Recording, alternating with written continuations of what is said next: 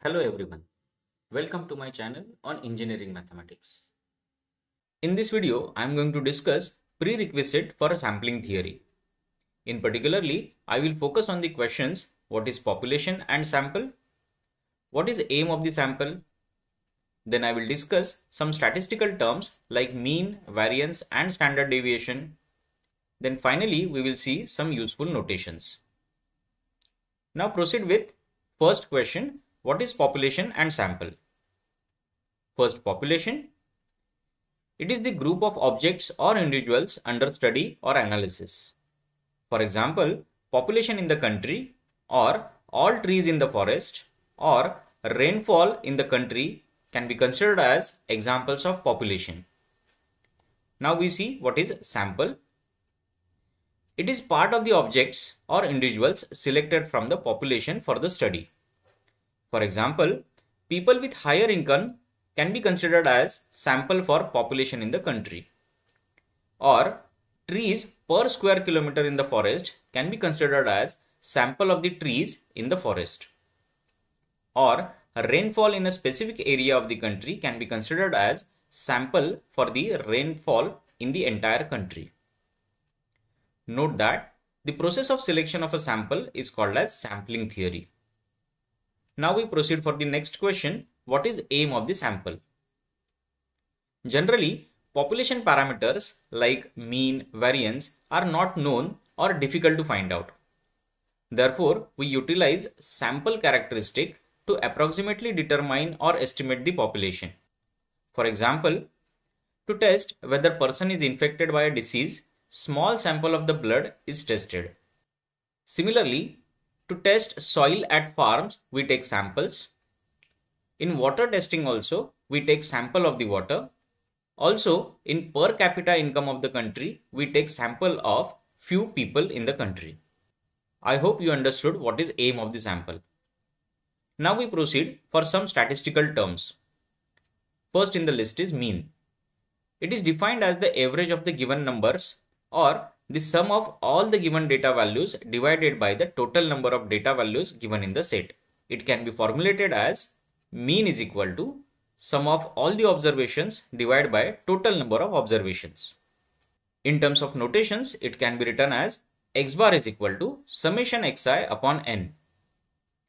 For example, if your data set is x is equal to set of all natural numbers from 1 to 10, then its mean x bar is summation xi upon n, which is same as 1 plus 2 plus 3 plus up to 10 whole divided by 10. I found here x bar is 5.5. Now we see what is variance. It is the measurement of how far each number in the data set is from mean, or it is the measure of dispersion that takes into account the spread of all data points in the data set. Or it is the average of the squared distances of each data point from the mean. It can be formulated as follows. It is denoted by sigma square and is defined as summation of xi minus x bar the whole square, where I runs from 1 to n whole divided by n, where x bar is mean of the data set. For example, consider the same set x which we took earlier, whose x bar was 5.5, then its variance sigma square can be given as 1 minus 10 the whole square plus 2 minus 10 the whole square and so on up to 10 minus 10 the whole square whole divided by 10, which I found equal to 8.25. So this is the variance of the given set. Note that if the variance is 0, that is sigma square is 0, it means all the numbers in the data set are same. There is no variability. I hope you understood this statistical term called as variance.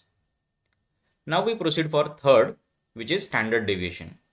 It is the degree of dispersion or the scatter of the data points relative to mean. It tells us how the values are spread across the data sample. It is given by sigma, which is square root of sigma square, and is defined as square root of summation xi minus x bar the whole square, where I runs from 1 to n whole divided by n.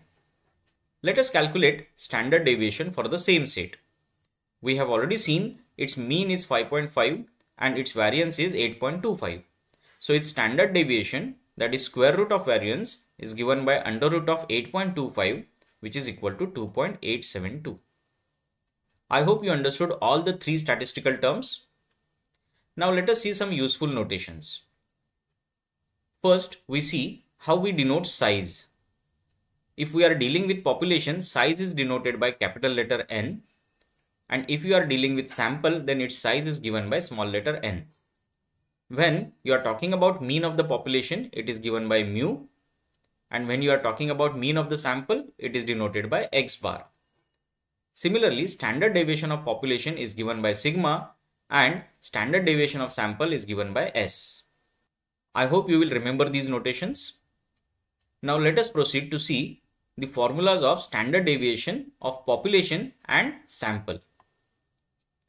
Standard deviation of population is given by sigma is equal to under root of summation xi minus mu the whole square whole divided by n, where I runs from 1 to n, and standard deviation of the sample given by s is equal to under root of summation xi minus x bar the whole square upon n minus 1, where I runs from 1 to n.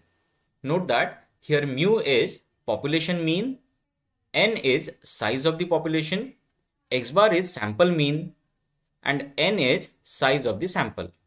Since both of these formulas denote standard deviation, then why there is a difference of n and n minus 1?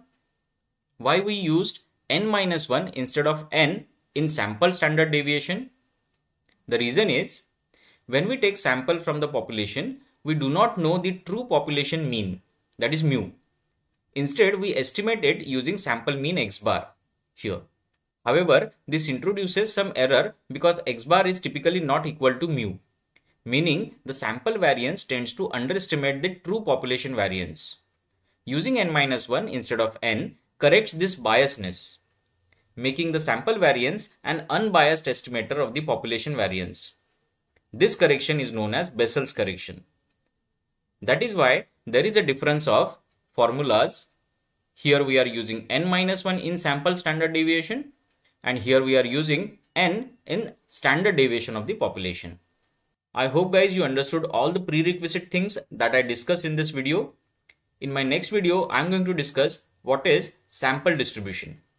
Till then, keep watching my videos. Thank you all of you. Thank you for watching this video. Please subscribe my YouTube channel and press the bell icon to get updates about my new videos.